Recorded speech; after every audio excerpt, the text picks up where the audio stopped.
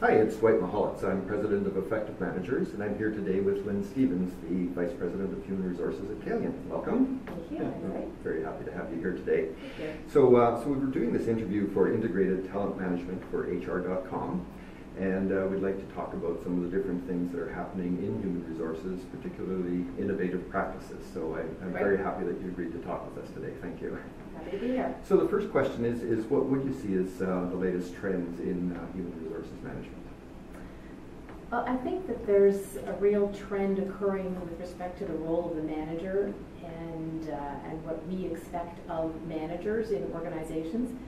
Whereas previously managers were individuals who were accountable for driving results and set certain expectations for employees, and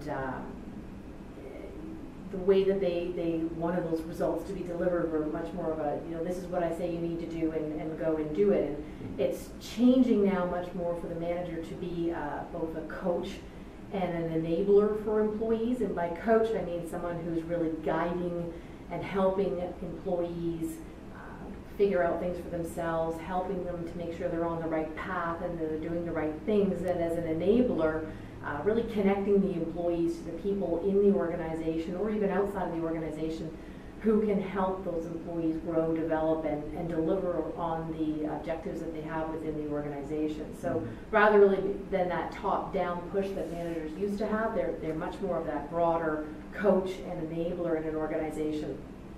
And I think it's necessary as well because now with the speed in which organizations are operating, setting goals and not really looking at them again and dusting them off maybe a year later and evaluating individuals on how they've reached those goals, I think is a thing of the past.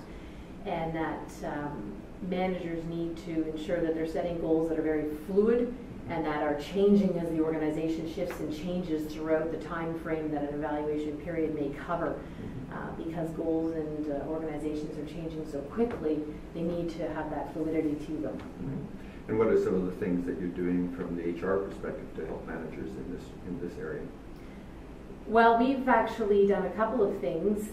We implemented what we're calling our performance development program about a year ago, and in this program that we've implemented, we have removed the concept of a performance tool being an evaluative tool, like a report card, where at the end of the cycle, a manager is going to say, did you meet expectations, did you not meet expectations?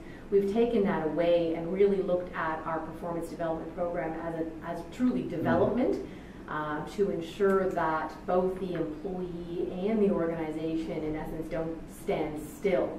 So we want to make sure that whatever an employee is doing, it's connected both to their personal development, what are the things they want to do, what do they want to achieve, and that those things are directly connected into where does the organization want to go. So at the beginning of a cycle, a manager assigns, or I should say works with the employee to look at, okay, here are the deliverables that I have, here are the things I'm accountable for, here's how they go up to the employee's strategic objectives, and what am I going to assign to you, what are you going to work on that fits directly in with where the organization wants to go and allows you opportunities to grow and develop.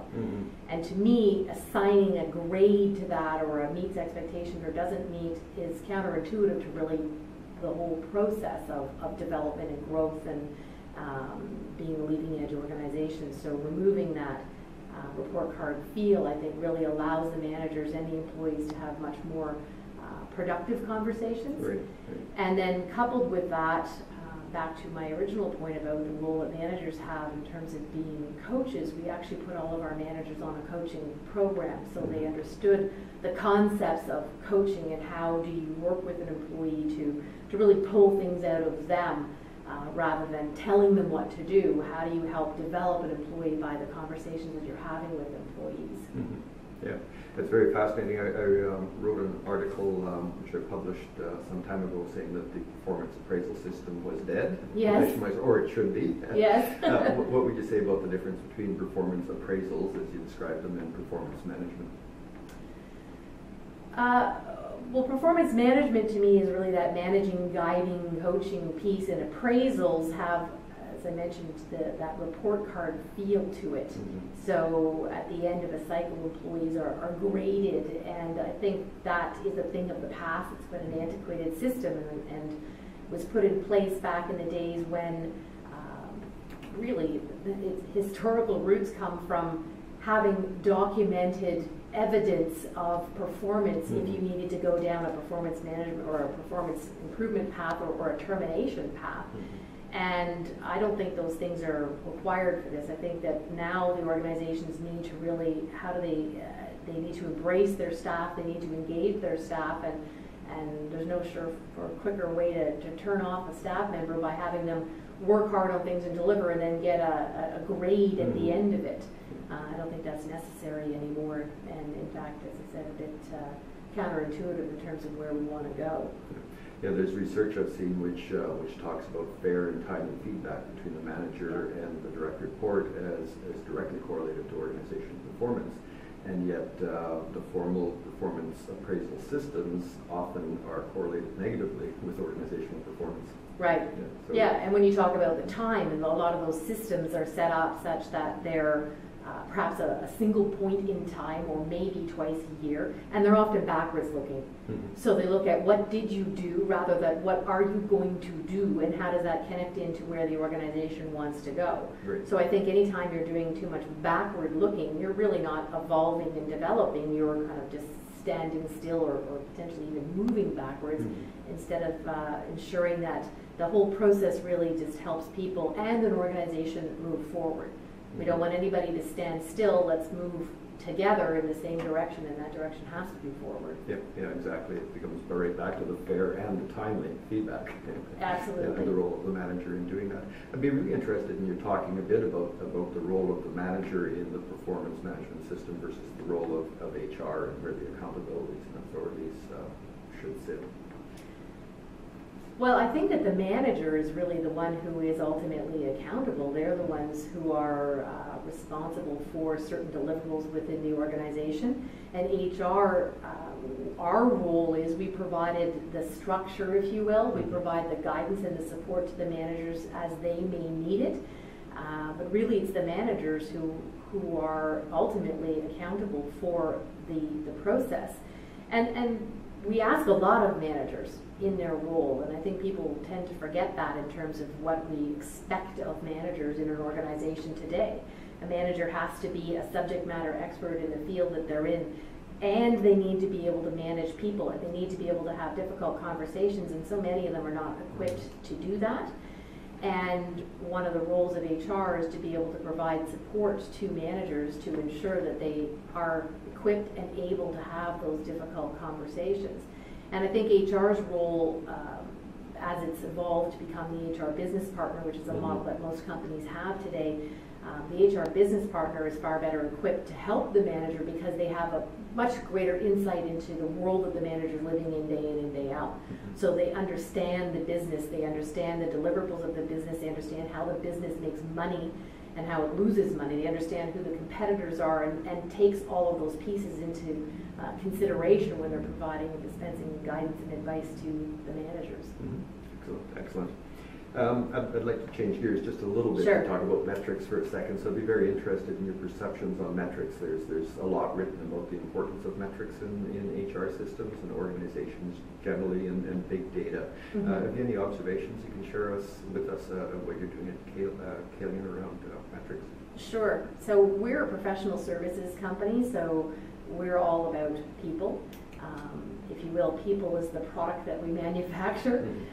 So our metrics, particularly in the area of recruiting, are very critical to us. So recruiting is an enormous engine at Calian, and we have a large number of individuals who are accountable for the recruiting function.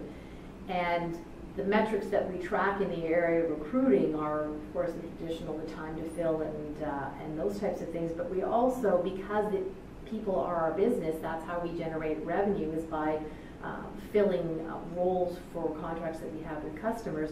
We look very closely at each headcount in terms of the revenue that it drives within the organization. So each recruiter is aware of what is the revenue tied to this headcount and what is the margin tied to this headcount. So when they're looking at filling a role, and they may have multiple roles across the country they're trying to fill, they'll look at the metric to say, okay, this particular role has this level of margin attached to it, so I need to put greater effort into finding this role because of the direct impact it will have in terms of the revenue within the organization.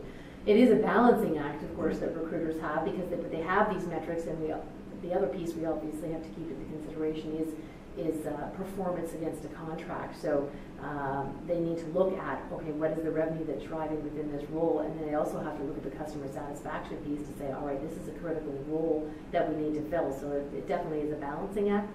But I think our metrics in terms of what we look at in recruiting are sophisticated to that extent, because many companies have ideas of what a vacant headcount costs the organization, and we really have a clear sense of what a vacant headcount costs the organization, because that's what we're all about, being in the people business. Yeah, excellent, excellent. Those are the formal questions I had for you. Thank you very much. Do you have anything else you'd like to add about integrated talent management?